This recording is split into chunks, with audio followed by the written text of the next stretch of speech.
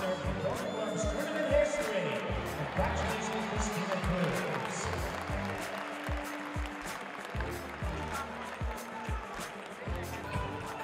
I'm here with Christina Cruz, the most decorated boxer in Golden Gloves history.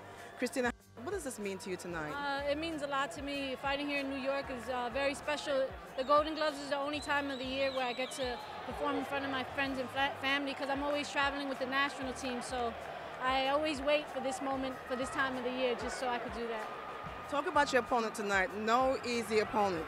Definitely not. I knew what I was going against. I knew she was a heavy puncher.